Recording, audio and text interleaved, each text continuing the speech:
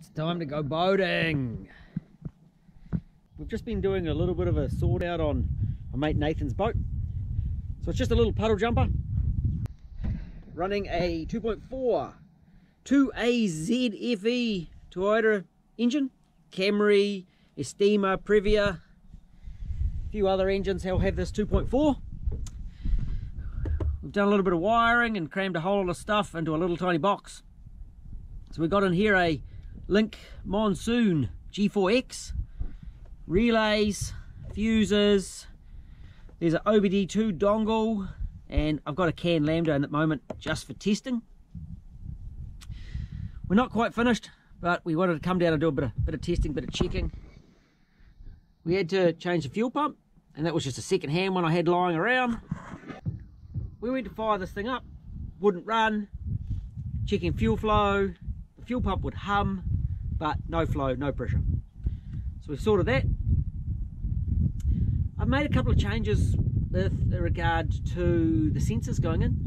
So this one's got a combined pressure and temperature sensors. They're a Bosch product. There's a bit of, well, not everyone agrees on how they should be mounted, where they should be fitted.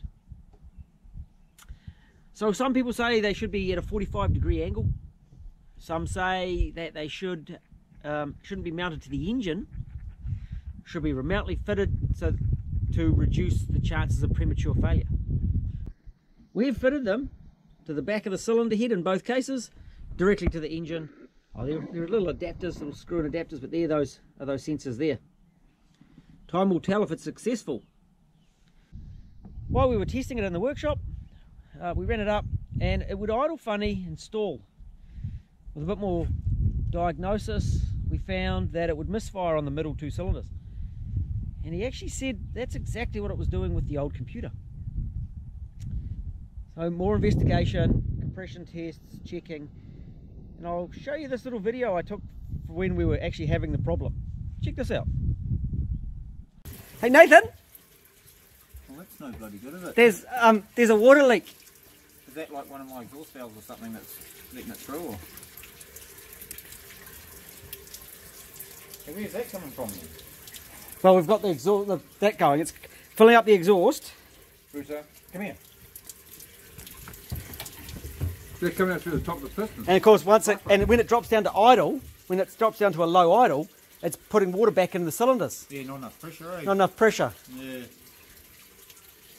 So is that just because the hose, or can we run it like that on the... Look out! Look out!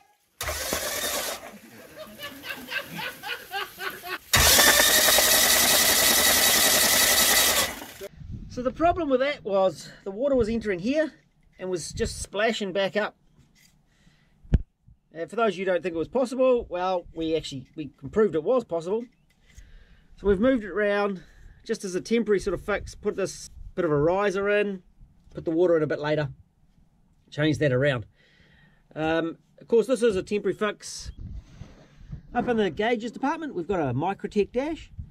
If you've seen some of my videos before, the Blue Boat got one of those, and we've kept that pretty simple. The wiring in behind is actually quite nice now compared to what it was. My mate's in the background sniggering when I made that comment. He actually had to get under the dash and pull this loom out because we made some changes, and I'd planned it to have the dash in it, and he can pull it in and out easy, whereas there was a mess before that I removed with my side cutters.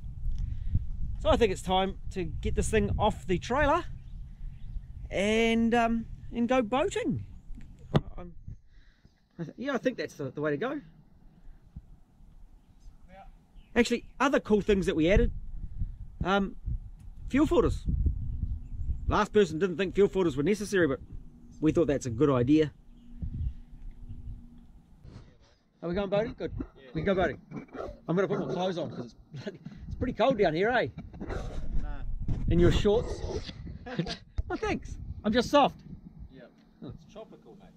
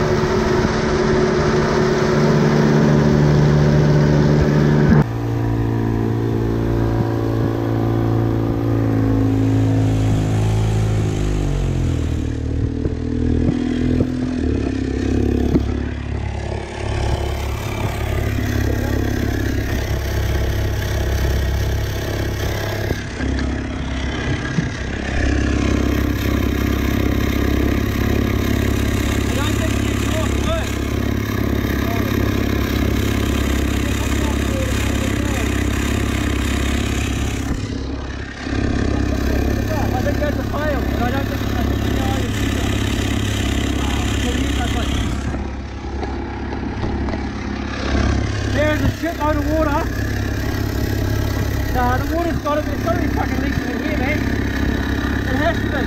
So look at, take over, have a look. Look where it's coming out. Yeah. That's got to have been leaking the whole time. Right? That's got to have been leaking the whole time. And that's why we couldn't get up the tent.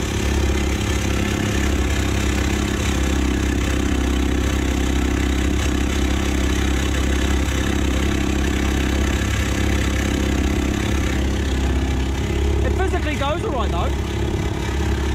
Yeah. My boat is not pumping very much, Yeah. we should get some boat. We probably should go to the boat ramp. I'd really like to sink it.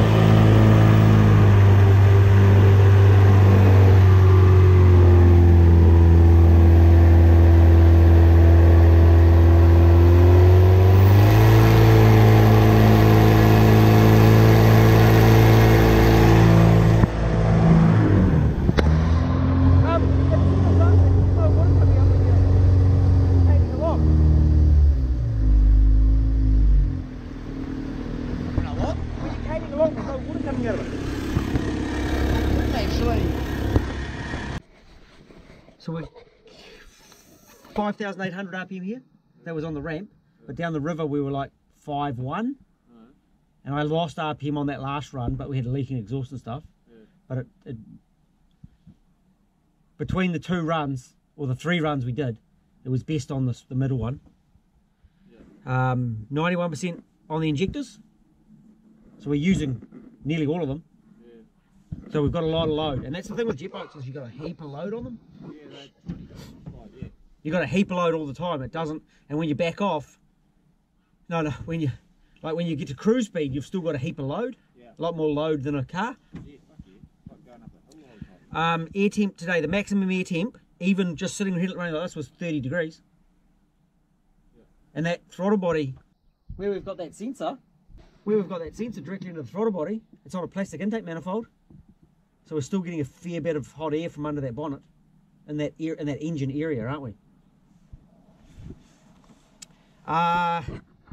92 degrees on the coolant temp sensor. We ran it for 65 minutes.